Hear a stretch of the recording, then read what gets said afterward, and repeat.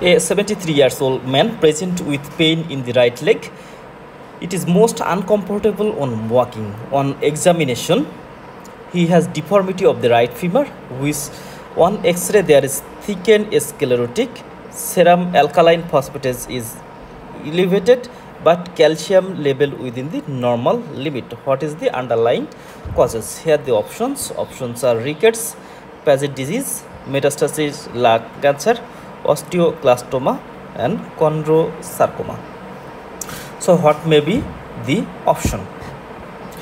First of all, let's see the Paget disease. The Paget disease is a disease which increase an uncontrolled bone turnover. So this is very important point, that in case of the Paget disease there is the turnover increase and which is uncontrolled, and it is characterized by architectural abnormal bone. That means architecture of the bone, the formation of the bone, it is destroyed, and it is thought to primarily disorder of the osteoclast.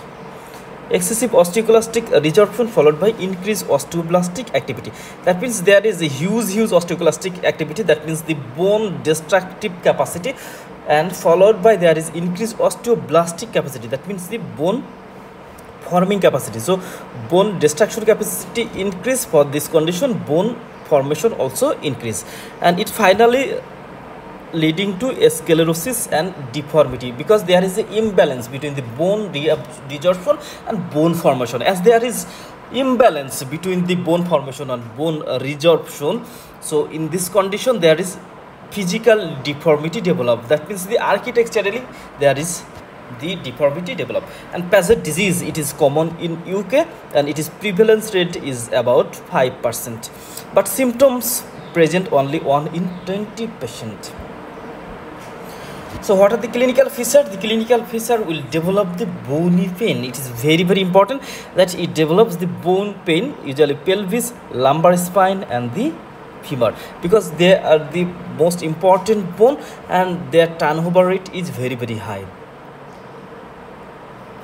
Classical untreated features are bowing of the tibia and bulging of the skull. That means the structural deformity is obvious in case of the Paget disease, and also there is raised alkaline phosphatase. So where there is raised alkaline phosphatase, when there is the excessive activity or excessive formation, in this condition there is the raised alkaline phosphatase. In case of the bones, what happens? There is increased metabolic activity, increased formation of the bone. For this condition the alkaline phosphatase increase. On the other hand, the calcium and phosphate level are usually normal in the blood parameters, and when there is a skull X-ray, there is thickened vault, osteoporosis and osteoporosis circumscripta present. And what are the indication of the treatment, or what is the treatment option? The treatment options are the bisphosphonate usually use, and either oral risdronate or IV zoledronate. Calcitonin is usually less commonly used because there is no calcium abnormality. Here the only abnormality in formation of the bone. So what are the complications develop? There is deafness when there is cranial nerve entrapment within the bony canal. Bone sarcoma also may develop. Fracture is common because there is architectural abnormality, and the skull also thickening and high output cardiac failure.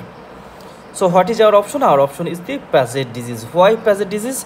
Because there is the on X-ray there is thickened and sclerotic, alkaline phosphatase is increased, which is the most important. On the other hand, the calcium is within the normal limit. In case of rickets, what happens? Calcium and vitamin D decreases, and in case of metastatic lung disease, usually calcium level increases. In case of osteoclastoma and chondrosarcoma, their clinical features are different from this.